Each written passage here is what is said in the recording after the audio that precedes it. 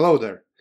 This video is about why you shouldn't play Blitz, and I want to use this opportunity. I want to show you on my own example what happens if you play Blitz all the time and if you neglect your other aspects of chess.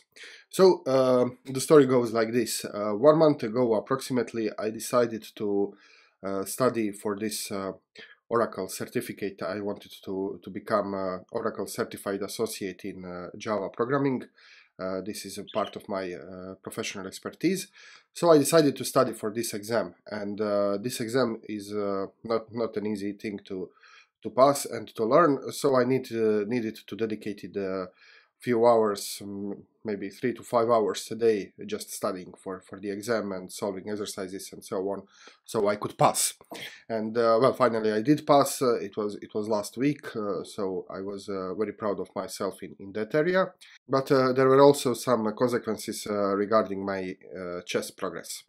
So during that time, since I was studying very diligently, and it was a very hard thing to do intellectually, I was mentally exhausted because of the studying, and I didn't, first of all, I didn't work on my chess seriously, so I didn't read any books, I didn't do any of the usual stuff I do. I did do some tactics over my smartphone, maybe 15-20 minutes a day, just to keep myself in shape. But well, naturally I did miss chess. I missed playing chess. So during the time I played Blitz and Bullet. By Bullet I mean 2+1. I don't play 1+0. It doesn't make much sense to me. So I played lots of 2+1 games, and I also played lots of casual Blitz games with a colleague from work with whom I play very often. And when I played Blitz with him, it's 3+2. It's mostly about just it's not so much about chess as it is about having fun. We usually speak while we play, we make jokes, we trash talk, and we just throw pieces on the board. So this is not real chess when I play Blitz with him. So I played 2+1, and I played this joke of the chess with my colleague. So and I did it for a month, and now I passed the exam, and I came back to playing rapid chess, which is very close to real chess. So, and this is what happened. I will now show you consequences. So these are my rapid stats, and you will see what happened here. So I was 2019, just a few days ago. And then you see this straight line. I wasn't playing rapid at all. I did play just a little, but for the most part of the month I didn't even play the rapid.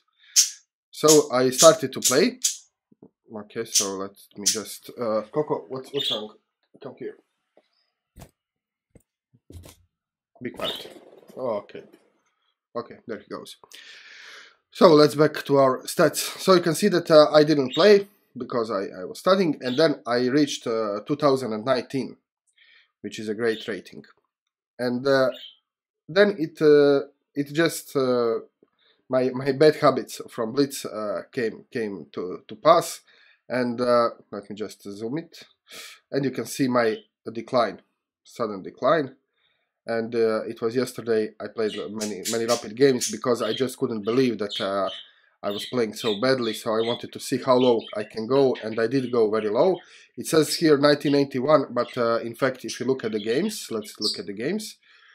I went as low as I think 1965, maybe even lower. No, okay.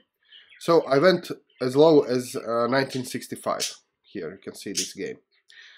So 1965 from 2019. So it's almost 55 points. So 55 points decline in just a few days because of my bad habits in playing Blitz. So these are the consequences. So let me interpret these results to you. So why do I think this happened, and what led to this catastrophe in my rapid rating. Well, like I said several times, chess is not just about knowledge, it's also about skills. And skills require good habits.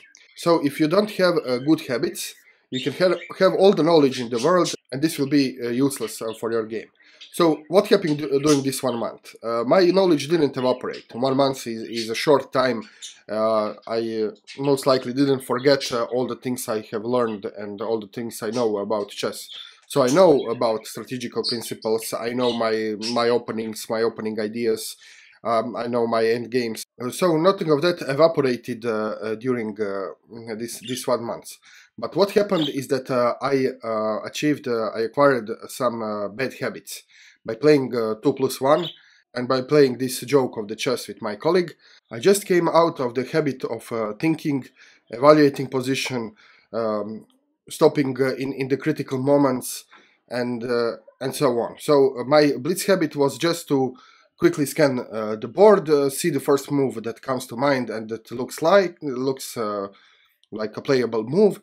Just watch if there's any immediately tactical threats. If no, play the move. So this is how you play blitz, and this is how you play bullet. And then when you want to play a longer control chess, you just you have these habits which you cannot just switch off and say, okay, so now I will not play in the blitz mentality. I will play like really chess. It doesn't work that way.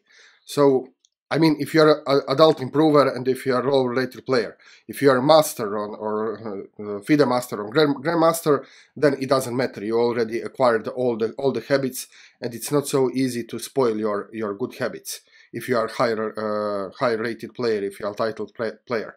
But if you are adult improver, lower rated adult improver, then your habits are very easily corrupted. And you can see on this graph how does it work. So my advice is stick to the longer time controls, play rapid chess. If you can play classical chess, it's even better. I don't have time to play many classical games. I usually play one a week in my Lichess 45-45 league and lone wolf tournaments. So stick to rapid chess.